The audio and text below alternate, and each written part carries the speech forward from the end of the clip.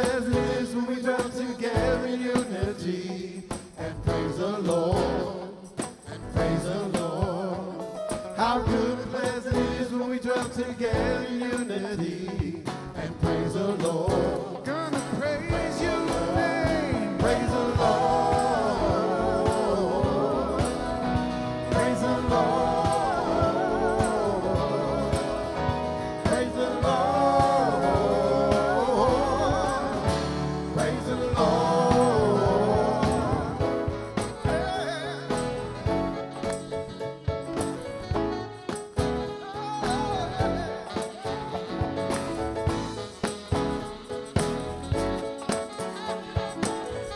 Showers of blessing,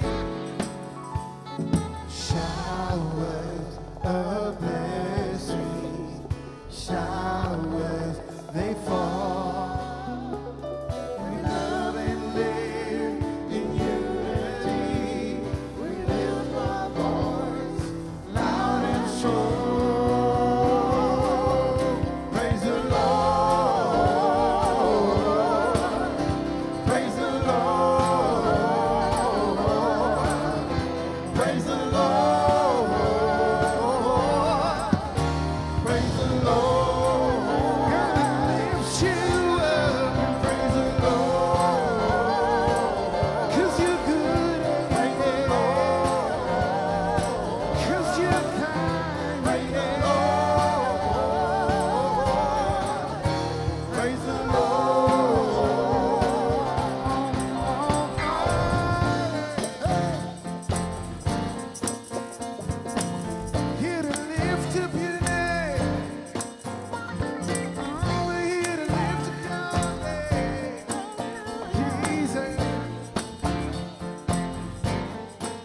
We sing, come on, let's praise the Lord. Come on, let's praise the Lord. Come on, let's praise the Lord. Come on, let's praise the Lord. Come on, let's praise the Lord. Come on, let's praise the Lord. Come on, we're here to do it. What we're here to do is, come on, let's praise the Lord. Come on, let's praise the Lord. Come on, let's praise the Lord. Come on, let's praise the Lord. Come on, let's praise the Lord. Come on, let's praise the Lord. Come on, come on, come on. Hey, hey. Praise the Lord. Praise the Lord. 'Cause you're kind, yeah. Praise the Lord. Praise the Lord. Praise the Lord. Praise the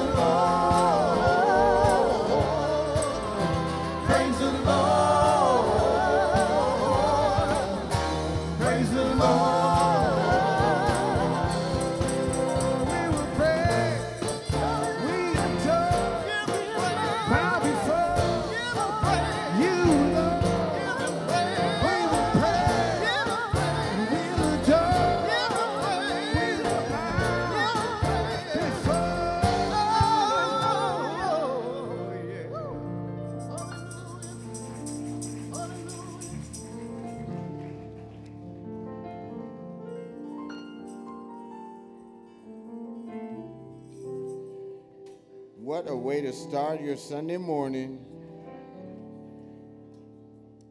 So on behalf of all of us here at Spirit of God Fellowship, I want to welcome everyone here today. We are so excited. Every chance we get to come together and worship Jesus Christ and just pour out our hearts before him in the same spirit he's poured his life out on us. So this is a good day. This is a really good day today. I have a couple of announcements. One being this, we won't all be there. We can't all be at the Kamstra pool after church. So this isn't an invitation to you guys. But some people are getting baptized. So in advance, we're just excited about the fact that several people are being baptized today. And we'll celebrate that, celebrate their new life, celebrate their commitment to Jesus Christ. So that's one big deal that's going to happen today. A couple of other things that are coming up. Women's Bible study books are in. So you want to see Nicole McPherson for your books if you ordered those. Well, if you ordered those, you know who you are. And lesson 1 is due Tuesday, October 6th at 9:30 p.m. a.m. Is that right? Okay. That was like late dropping news. And remember, we said next Sunday we're going to start off our Sunday morning live service, first Sunday of every month. And we're going to be led by Leaders in Training, our young adults. It's going to be fantastic. It's going to be great. So please, please come out, show up for that. Make a note of that on your calendar. And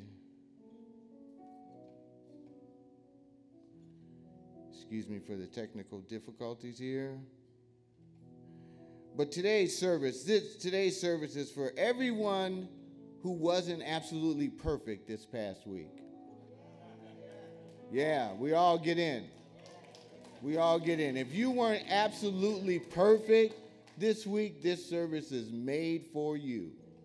There's freedom in the house. You can celebrate your life. You can call on Jesus Christ. You can be in his presence.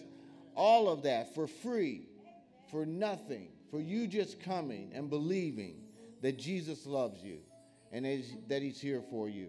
So we want to spend this next period of time just letting Jesus Christ know how much we love him, how much we appreciate him and what he's done for us.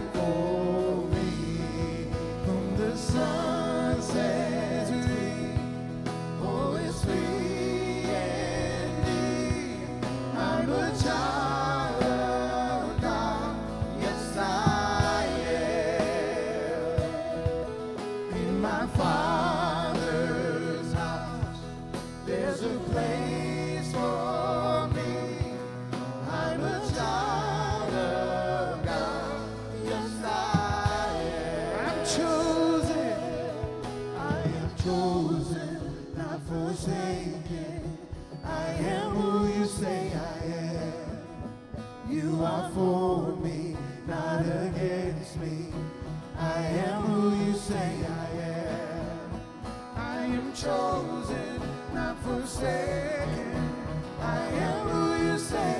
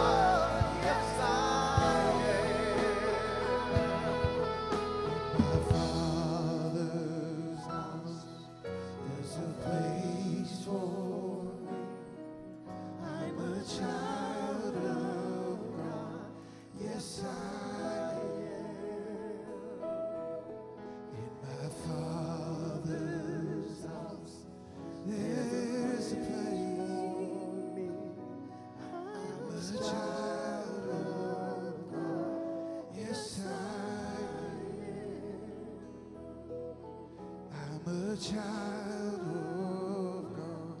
Yes, I am. I'm a child of God. Yes, I am.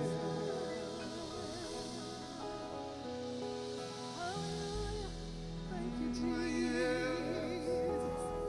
Thank you, Jesus. Called by your name.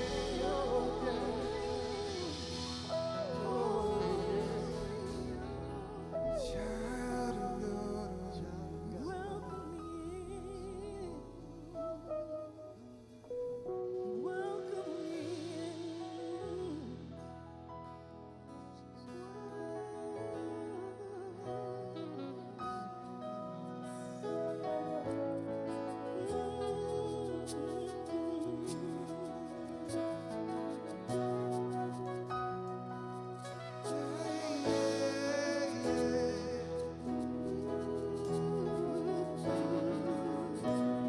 A child of God is who I am, is who I am. So I give you all my praise. My hallelujah belongs to you. My hallelujah belongs to you. My hallelujah belongs to you. My hallelujah belongs to you. You deserve it. You deserve it. You deserve it. You deserve it. My hallelujah belongs to you. My hallelujah belongs to you. From a grateful to sing, my hallelujah belongs to you. My hallelujah belongs to you. You deserve it. You deserve it. You deserve it. You deserve it. You deserve it. And all of the glory belongs to you.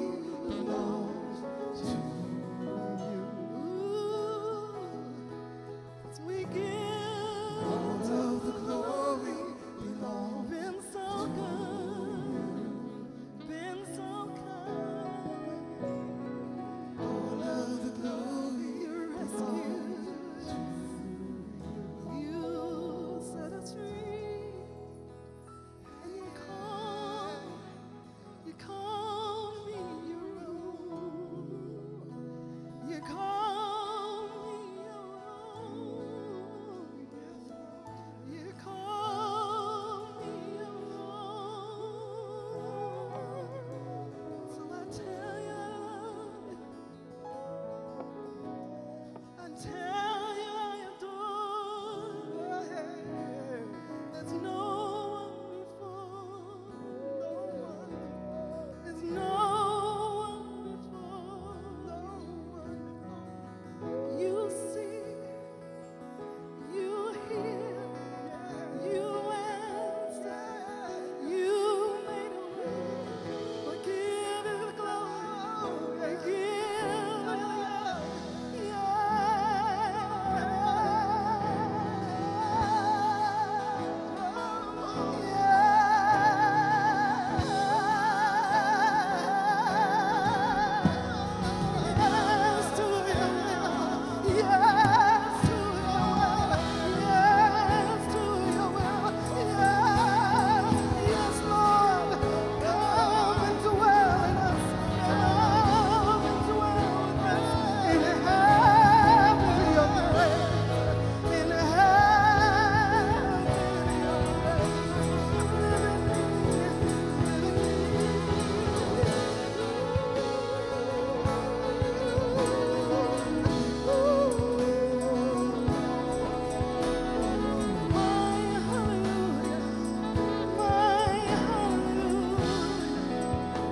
to you.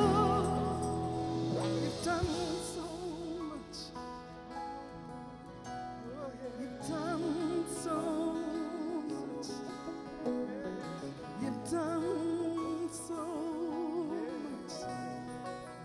You've done so much. I can't praise you enough.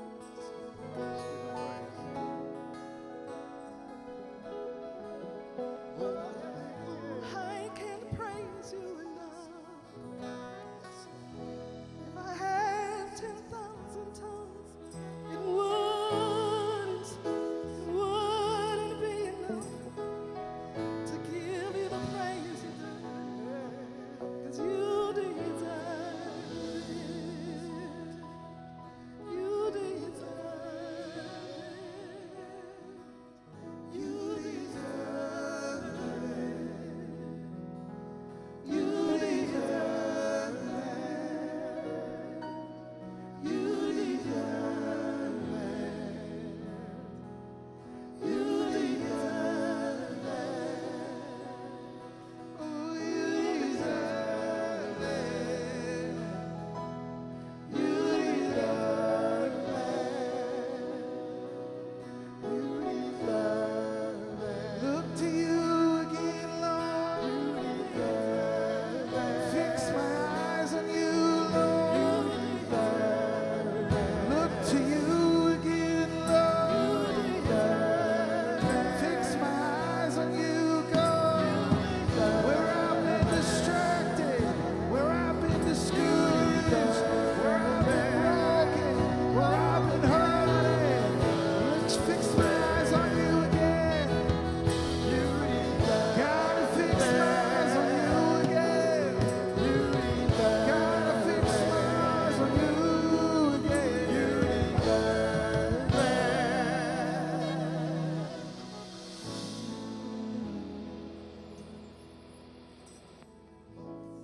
Fix eyes on you,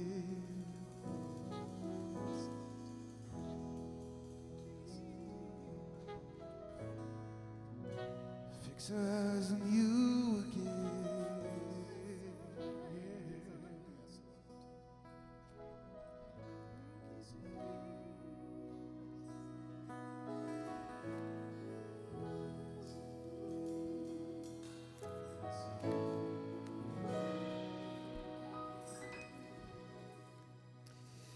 Amen. Amen.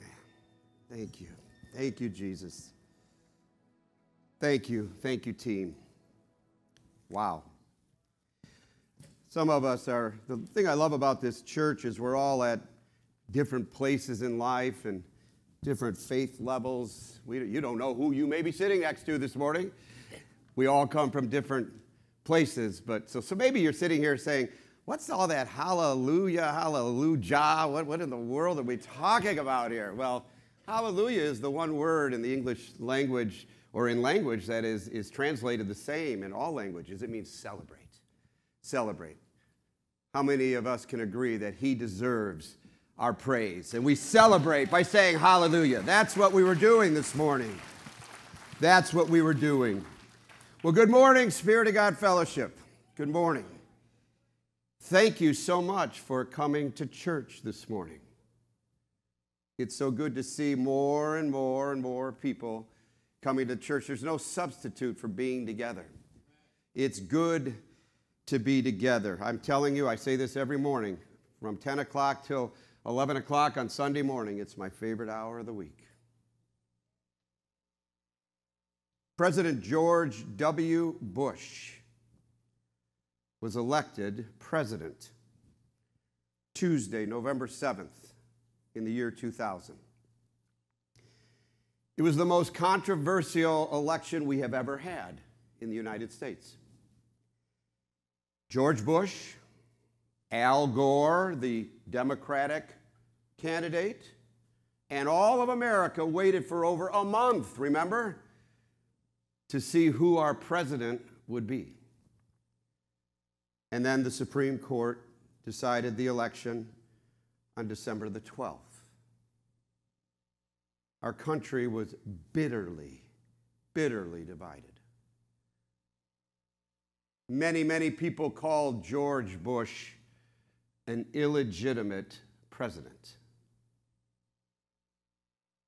Then the day after the Supreme Court weighed in and the election, for all practical purposes, was over a month later, Al Gore, the Democratic candidate who fought a big battle to be president, he conceded on national television. I want you to listen to his concession speech before I get into the message this morning. Good evening. Just moments ago, I spoke with George W. Bush and congratulated him on becoming the 43rd President of the United States. And I promised him that I wouldn't call him back this time. I offered to meet with him as soon as possible so that we can start to heal the divisions of the campaign and the contest through which we've just passed. Almost a century and a half ago, Senator Stephen Douglas told Abraham Lincoln, who had just defeated him for the presidency, "Partisan feeling must yield to patriotism." I'm with you, Mr. President, and God bless you. Well, in that same spirit, I say to President-elect Bush that what remains of partisan rancor must now be put aside, and may God bless his stewardship of this country. Neither he nor I anticipated this long and difficult road. Certainly neither of us wanted it to happen. Yet it came, and now it has ended, resolved as it must be resolved through the honored institutions of our democracy. Over the library of one of our great law schools is inscribed the motto, "Not under man, but under God and law." That's the ruling principle of American freedom, the source of our democratic liberties. I've tried to make it my guide throughout this contest, as it has guided America's deliberations of all the complex issues of the past 5 weeks. Now the U.S. Supreme Court has spoken. Let there be no doubt, while I strongly disagree with the court's decision, I accept it. I accept the finality of this outcome, which will be ratified next Monday in the Electoral College. And tonight, for the sake of our unity as a people and the strength of our democracy, I offer my concession.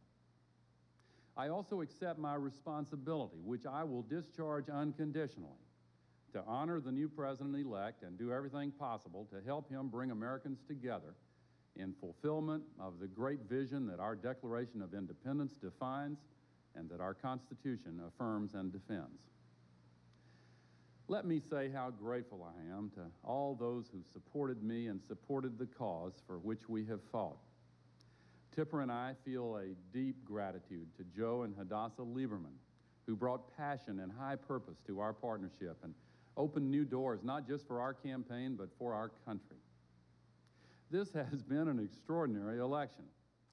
But in one of God's unforeseen paths, this belatedly broken impasse can point us all to a new common ground, for its very closeness can serve to remind us that we are one people with a shared history and a shared destiny.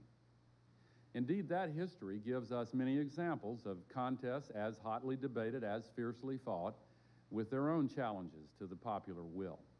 Other disputes have dragged on for weeks before reaching resolution, and each time both the victor and the vanquished have accepted the result peacefully and in a spirit of reconciliation. So let it be with us. I know that many of my supporters are disappointed. I am too. But our disappointment must be overcome by our love of country. And I say to our fellow members of the world community, let no one see this contest as a sign of American weakness. The strength of American democracy is shown most clearly through the difficulties it can overcome.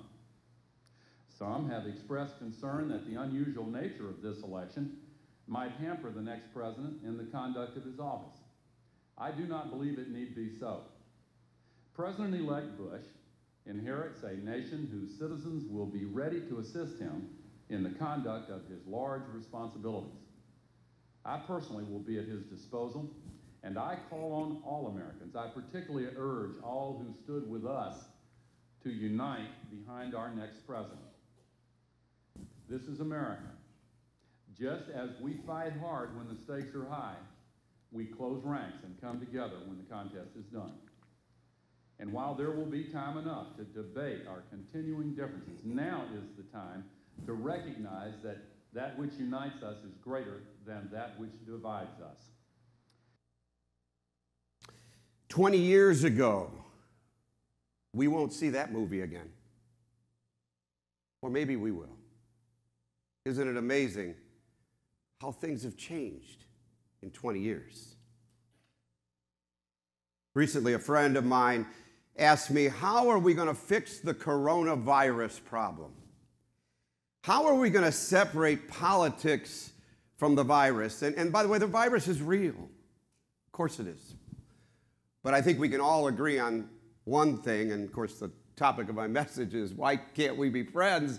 I think we can all agree on this, that although the virus is real, politics are kind of in there a little bit. And so I said, here's my fantasy. Here's what I thought could have fixed things quicker or certainly helped us through it. Back in April, remember, way back in April when President Trump said we're going to shut down for 2 weeks to flatten the curve, that was way back in April, I would have liked to have seen, this is just my thinking, my answer to that question. I would have liked to have seen President Trump, Speaker Pelosi, Majority Senate Leader Mitch McConnell, Minority Senate Leader Chuck Schumer appear on national TV right when that thing was issued. I would have liked to have heard them say, we don't like each other. We don't agree with each other. We don't want each other to be reelected in November. We are being honest with you, the citizens of the United States of America. We want Trump defeated. We want Pelosi defeated. But the election in November will settle that. So here's what we want to say to you, citizens of the United States of America. We agree on this. We're all Americans. And we're going to set aside our political issues for a time to work together to get our country through this. I would have liked to have seen that. As they say, that ain't going to happen anytime soon. Because, see, our elected officials, remember, they're not elected to speak their own voices. They're elected to represent us. Our elected officials from both sides of the aisle simply refuse to try to find common ground. They refuse to work together. They refuse to accept perspectives on the other side. They refuse to work together to find common ground. They refuse. So guess what? Billy Graham said it best. Billy Graham, the famous evangelist, he was the pastor to many Republican presidents. He was the pastor to many Democratic presidents, and he said it this way. I love it. He said, I'm not for the left wing, I'm not for the right wing, I'm for the whole bird. I like that. Here's where I'm going this morning, friends. Since the government will not work together, it's on us. It's on us. The Church of Jesus Christ needs to lead the way. The Church of Jesus Christ needs to set the example, but it won't be easy. Oh, we're in a battle. The enemy wants us divided. Here's something to consider this morning. In this room, good, God-fearing people, you may think that you are absolutely correct on some social issue. Pick the issue. You may think that you're correct. Guess what? There are good, godly people here this morning on that same social issue that disagree with you. But God loves you both all the same.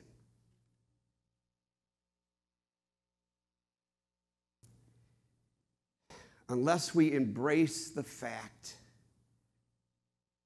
that we look at things differently, unless we embrace the fact that our life experiences have formed perspectives in our minds and how we look at things. But that's okay because, see, we're not here to discuss who's right or wrong. We need to treat each other with respect and civility, whether we agree or disagree. Unless we embrace the fact that we have different perspectives, we could be heading for civil war. I never thought I'd say that. But I have faith in Jesus.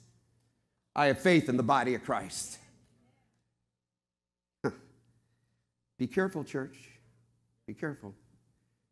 There are folks here this morning in the church, good, godly people. But what the church does sometimes is, see, when we interpret the words of Jesus through our political filter, oh, it's amazing how often he agrees with us. Chew on that one for a while. We need to accept each other. We need to learn from each other. We need to find common ground. We need to love each other. We need to forgive each other. In a week or two, the leaves will be turning, right? And it's beautiful. See, we're created to be different, but it's beautiful. That's how God created us. How boring would it be if we had nothing but green leaves forever? But we need to learn to enjoy the beauty of our differences, no matter what our perspectives are. Okay. Obamacare. There are people in this room, good, God-fearing people in this room that would say, how in the world can you support Obamacare? It's socialized medicine. That's wrong. How can you support that? Good, God-fearing people would say that. But wait, that's your perspective, honey.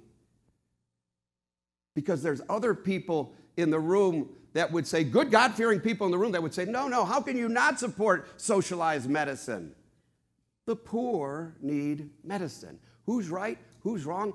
I'm not here to discuss that this morning. I'm simply saying we have to treat each other with respect and dignity. Can I get an amen? Guns.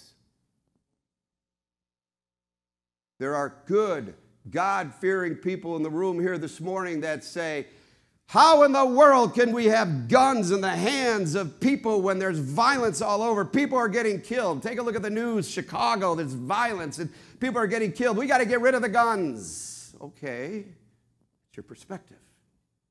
Because there's other people here that are pro-gun, and they would say, good God-fearing people, and they would say, no, it's my Second Amendment right. Who's right, who's wrong? Not here to discuss that today. We just need to treat each other with dignity and respect. I should stop now, but if you're a Republican, you're a racist. If you vote for Trump, you're a racist. Oh, but if you vote for Biden, you're a left-wing liberal. I'm going to vote for Biden. Oh, you must not like America. Since when did we get to a point in the United States of America, the greatest country in the world, that we can't even say who we're going to vote for without being viciously attacked? When did that happen? On both sides of the aisle. We need to understand perspectives. All right, here we go. Acts 2, great event, great event. The day of Pentecost. Read about it, Acts 2, Hall of Fame chapter. Go there someday. The day of Pentecost. Jesus dies. Jesus is crucified. Jesus, he rises from the dead. He hangs out for about 40 days and appears to a lot of people. And then he goes back to be in heaven with his Father, where he's at the right hand of the Father, interceding for you and I. And then there's this group of disciples and believers. I should have checked it. I think 120 of them or so were around or like that. And they're waiting. What's the next move? What's the next move? And then boom, they're in a room together. And there's a rushing wind. And the Holy Spirit fills that place. And the Bible says they had tongues of fire on their heads. And the Bible says that they were so filled with the Spirit, they were walking around like they were drunk. And then they start speaking in different languages. And then Peter, you know Peter, right? He was a part of that group. Peter goes out into the streets and he preaches the mother of all sermons. 3,000 people get saved. 3,000 people get baptized. But there's just one problem. They're all Jews. See, Peter and the disciples are going to find out very, very soon that God didn't create heaven just for the Jews. God gave us Jesus for the world. Jesus once said to the Jews, stop being separate. Stop being exclusive. He's saying that to us this morning. Are you listening? I hope we're all listening. If you've got your Bibles, turn with me to Acts 10. If you don't, that's okay. We'll put it up on the screen here. Acts 10, we're gonna meet a guy named Cornelius. Now, Cornelius is a Gentile. He's a non-Jew. Oh, he's worse than a non-Jew. He's a Roman officer. The Jews hated the Romans, and they looked down on the Gentiles. And so we begin this story. I'm going to read 2 verses in Acts 10, Acts 1 and 2. In Caesarea, there lived a Roman officer named Cornelius, who was a captain of the Italian regiment. He was a devout, God-fearing man, as was everyone in his household. I want to say that again. He was a devout, God-fearing man, as was everyone in his household. He gave generously to the poor, and he prayed regularly to God. Hey, Cornelius was a good man. He was a good guy. He was a godly man. Now his perspective, though, was centered in Old Testament theology. He didn't know Jesus yet. But in Acts 10, he has a dream. And in the dream, God tells Cornelius that you're going to meet a man named Peter. I'm going to send a guy named Peter to you, and your life will be changed.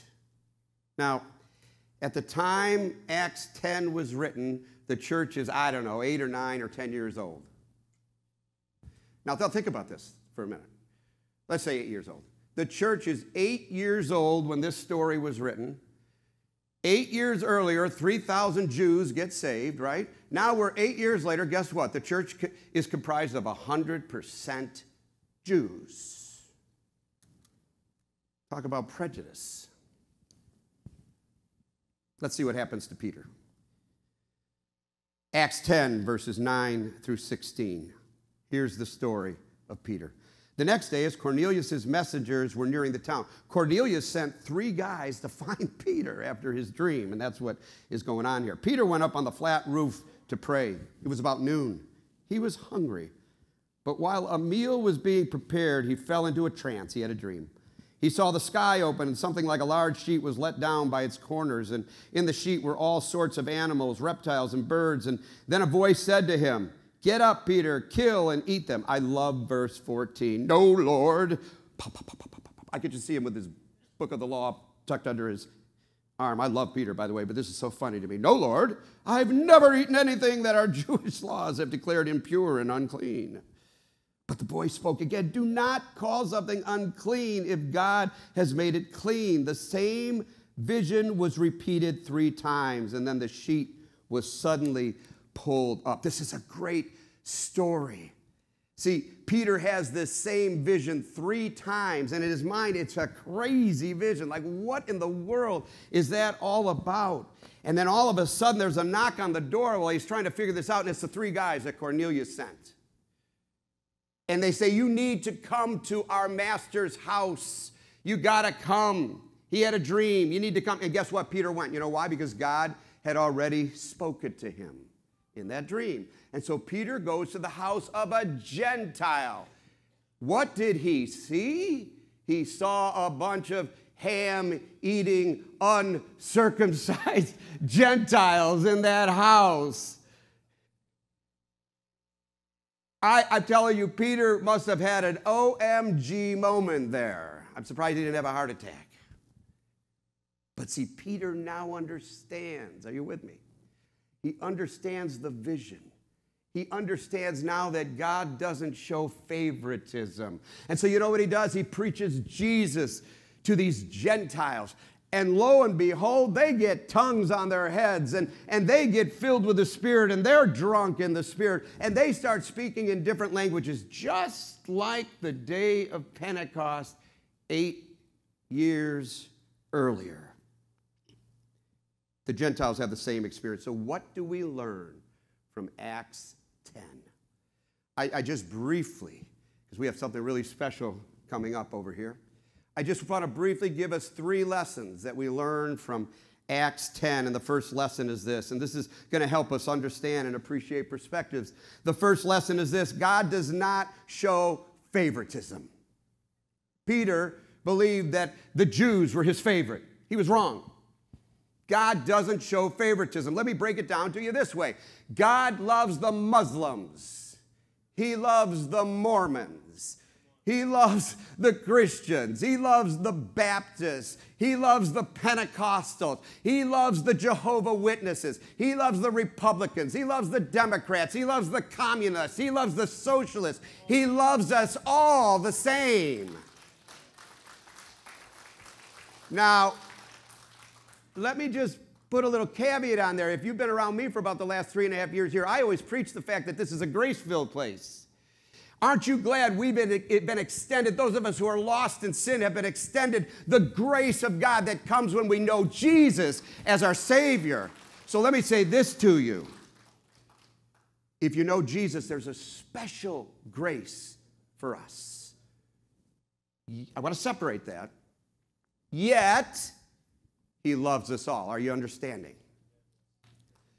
Oh, he loves the Fox News broadcasters. And he loves the CNN news broadcasters. And he loves them all the same. He loves President Clinton, and he loves President Bush, and he loves President Palmer, and he loves President Bartlett.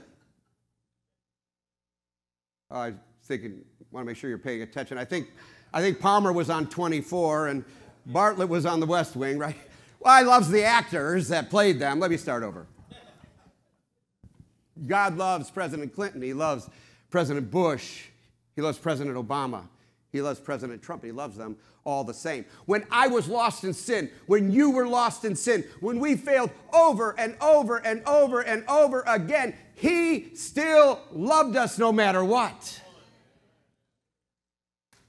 Lesson number 1, God doesn't show favoritism. Lesson number 2, God realizes, and we need to realize, that we all have preconceived biases.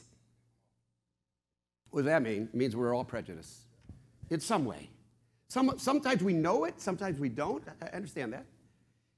But we're all prejudice. Peter was prejudiced against the Gentiles. Not deliberately, he was raised that way. So he meets this guy named Cornelius, and miracles happen. You would have thought, right, that Peter would have gone out and made it his life mission to do nothing but bring Gentiles to Jesus. But no, Peter slept off the miracle, and he went back to Jerusalem, and he continued hanging out with his religious, prejudiced Jewish friends. That's what happened. That's what he did. And then Paul, the greatest missionary that ever lived, met Peter, went to Jerusalem. Read about it. Don't have time to go there. Read it. He goes to Jerusalem. He confronts Peter. He says, you're wrong on this. You're wrong. We are all the same, neither Jew or Gentile, slave or free, male or female. Paul said to Peter, we're all one in Jesus Christ. We all have a bias, but we need to admit it. That's how we get healed. Third lesson. I love this one. We need to try to understand where others are coming from before we judge them. We need to try to understand, try to imagine what it's like being them. Can I get an amen? Jackie Robinson, 1947. He became the first black man to play professional baseball. Courageous. He opened the doors for all black athletes to play professional sports eventually. Jackie Robinson played for the Brooklyn Dodgers. He was booed mercilessly. He endured unbelievable, inhuman abuse everywhere he went. And one day, the Brooklyn Dodgers were playing a team from a very racist southern town. And you know what was going on. The words were being said. The word that doesn't belong in any language was being taunted. He was taunted with it. The crowd was going crazy, abusing him. And then Jackie Robinson's teammate, Pee Wee Reese, had had enough. Pee Wee Reese, the shortstop of the Brooklyn Dodgers, was a white man from the South. He called timeout. He went over to Jackie Robinson. He put his arm around him in front of the whole crowd. He whispered encouragement to Jackie Robinson. The crowd got quiet. The game went on. Jackie Robinson later said that embrace saved my career. In order for us to heal, we need to think about what it's like to walk in someone else's shoes. In order for us to heal, sometimes it's about going up to somebody who's different than you and just giving them a kind word. Sometimes it's about going up to somebody who's different than you and has a different perspective on life than you and just say, listen, I want to know what you're going through. In order for us to heal, sometimes it's about going up to somebody and saying, I want to understand your experiences in life. That's how we heal. We can disagree.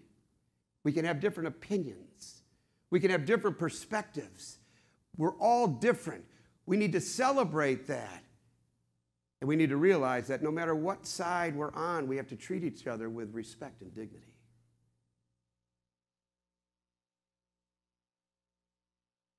Maybe we should ask the question, what's it like being black today in America? Maybe we should ask the question, what's it like being white today in America? It's crazy times. Crazy. Friends, hear me. The church must be a place of racial equality. The church must be a place of gender equality.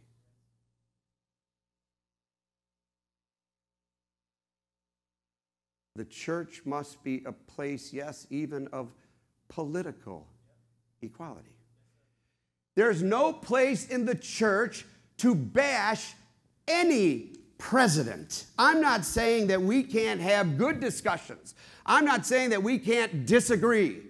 But the church is not a place to bash our leaders. The Bible says, 1 Timothy 2, verse 2, pray for those in authority. Don't bash them so we can live peaceful and quiet lives. We need to be praying, not bashing. That's the gospel of Jesus Christ according to Acts 10.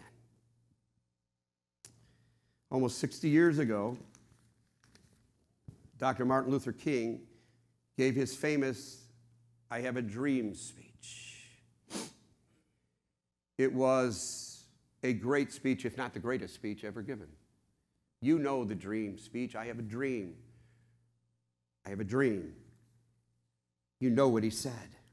It's so sad today, though, that in the year 2020, we're not farther along when it comes to Dr. Martin Luther King's dream. So sad. That speech wasn't popular when Dr. King gave it. Not everywhere, at least. It wasn't popular, especially in some areas of the country, if you know what I'm saying. As a matter of fact, many people think that some people put in motion his eventual assassination in 1968 because of that dream speech. A few thousand years ago, though, another preacher gave a message. He wasn't black and he wasn't white. He was brown. His skin was more brown than anything else. He grew up in Nazareth. He grew up on the wrong side of the tracks. His family was poor. His father's name wasn't on his birth certificate. And he was the object of ridicule and scorn his whole life. And then at the age of 30, he begins his ministry. Gets up in his hometown, goes to the hometown church. He gets up and he preaches his first sermon in the hometown. Here's a few things from his first sermon. The Spirit of the Lord is upon me. He's anointed me to bring good news to the poor. He sent me to proclaim that captives will be released, that the blind will see, the oppressed will be set free, and that the time of the Lord's favor has come. That's a portion. It sounds very similar to Dr. King's message. I think they were on the same page. Oh, after he was done, though, he closes the scroll because he was reading from a scroll. It was Isaiah. And he says, today this scripture is fulfilled in your hearing. And the crowd tried to kill him too. Eventually they succeeded, but only for a moment. Jesus was preaching something radical, wasn't he? Dr. King was preaching something radical. The message was radical when Jesus preached it. The message was radical when Dr. King preached it in 1963. And the message is radical today. Are you listening? Are you listening to the message? Is our hearts this morning, we're going to embrace that radical message, the church. Are we going to embrace it? What was the radical message? Let me break it down to you. This is a little mixture of what Jesus and Dr. King were saying. What was that message? It's very simple. Love your enemies. Pray for those that persecute you. Pray for them. Love and accept your neighbor, even if they vote differently, even if they look differently, even if they think differently.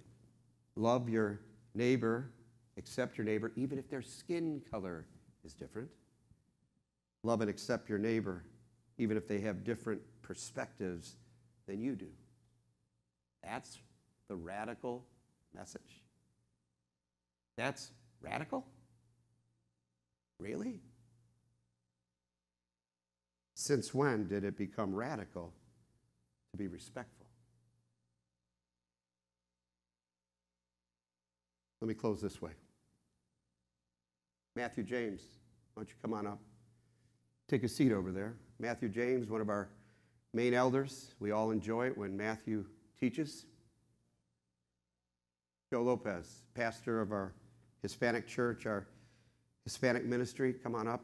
Take a seat. I want to ask Dee Wilson to come up. my new friend.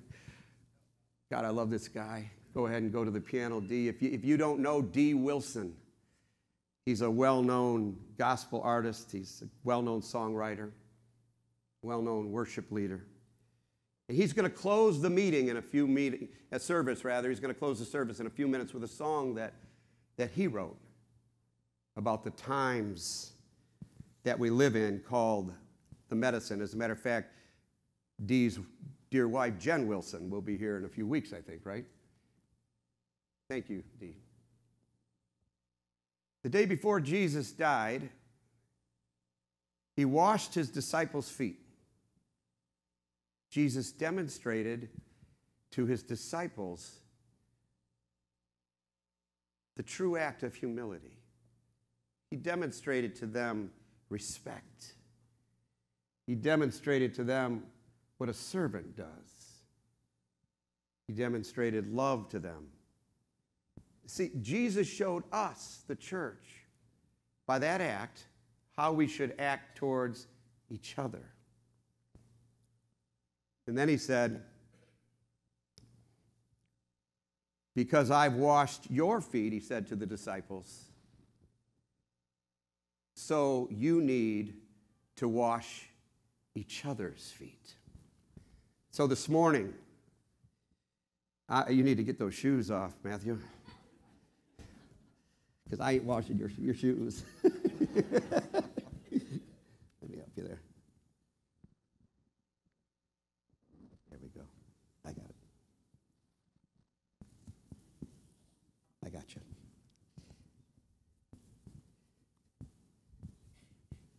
So this morning, Matthew, I want to wash your feet this morning.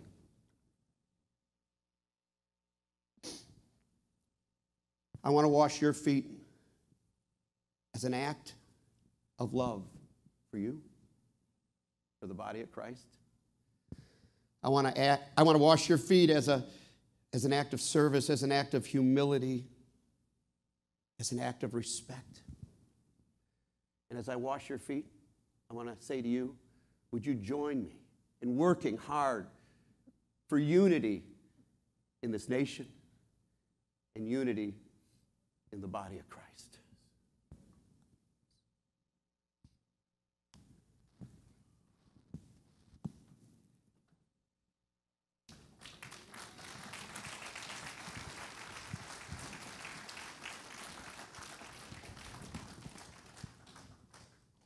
Turn your mic on, Matthew. Joe, in that same spirit, I want to wash your feet. I want to wash your feet as a reminder of the mercies of Jesus Christ, the fact that he laid down his life for us, and that he's commanded us to watch each other's feet. You're clean because Jesus washes your feet. And I want to join my heart with your heart to serve this body, to bring unity to this body and to our communities. In Jesus' name.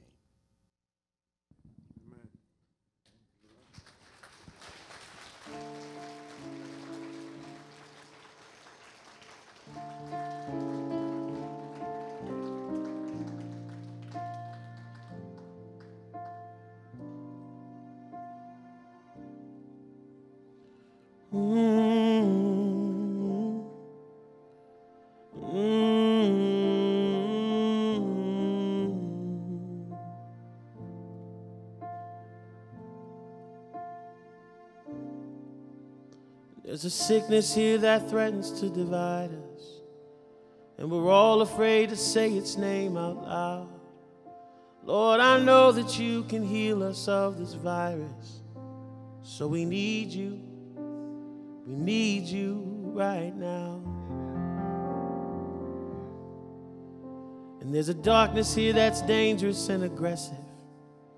It's getting harder every day to shake its power. But Lord, I know that you can free us from oppression. So we need you right now. 'Cause we don't know what to do. So we'll turn our eyes to you. we've run out of words to say. But if you come and have your way, would you save us from ourselves before our wounds hurt someone else? We need you now. What does it mean to have compassion for another? How can I claim the love of God that I can't see if I can find the will to harm and kill my brother? 'Cause he neglected to look like me. And I can speak the words of men and songs of angels. I can give all my possessions to the poor. But if your love can't move the mountains of my hatred, somehow I missed you, and I need you so much more. 'Cause I don't know what to do, so I'll turn my eyes to you. And I've run out of words to say, but you can come and have your way. Would you save me from myself before my wounds hurt someone else? I need you now. Oh, 'cause I don't know what to do, so we'll turn our eyes to you. And we've run out of words to say. God, you can come and have your way. Would you save us from ourselves before our wounds hurt someone else? We need you now. We need you now. We need you now. We need you right now, Lord.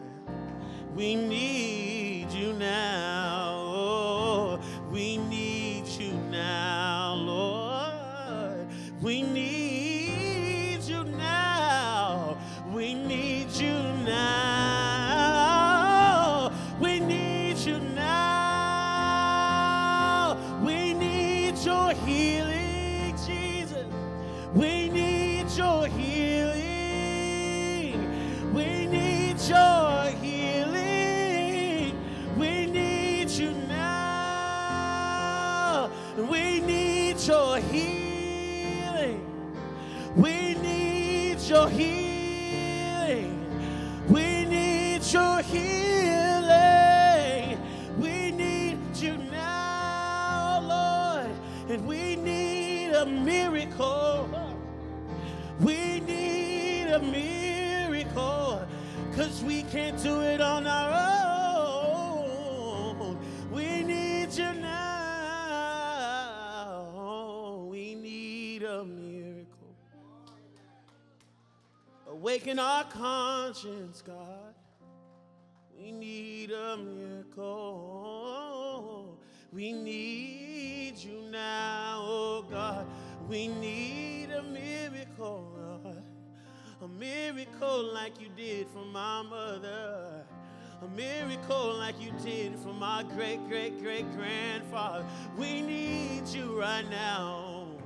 'Cause if you don't heal us, God will never be healed. If you don't deliver us, God will never be free. Because if you don't change us, God will never be better. So we need you right now. Need you now. Oh, Jesus, we need you. We can't do it on our own. Awaken our conscience, God. Awaken our awareness, God. We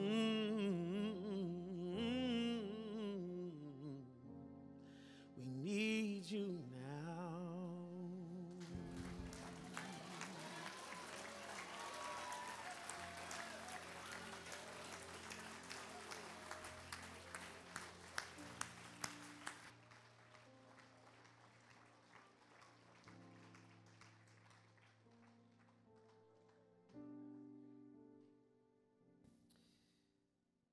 Thank you, Dee. Thank you. Thanks for sharing what's inside of you with us. Thanks for sharing what God's given you to the body of Christ. Don't be a stranger. We'd like to see you around every now and then, right?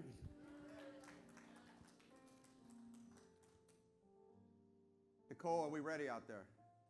Where is she? Yeah, good. Okay. We're going to be released wedding style. One row at a time. But wait, before we do, God spoke a powerful word today. This was good. This was good stuff. So the issue is we don't want to walk out and sleep it off like Peter did. Because Peter got it later, didn't he? Peter was the rock that the church was built on. Peter got it. In the back, when you're released, it's wedding style. Nicole has a basket with a towel. Just as Jesus washed his disciples' feet, we too need to wash each other's feet. Now, because of the virus and we follow guidelines, we can't be washing each other's feet today, but symbolism is good. If you believe and you buy into and you embrace everything that we said today, take a towel on your way out as a symbol that you too want to be a part of the healing in this nation and in this church. God bless you. Thanks for coming, one row at a time. We'll see you next week.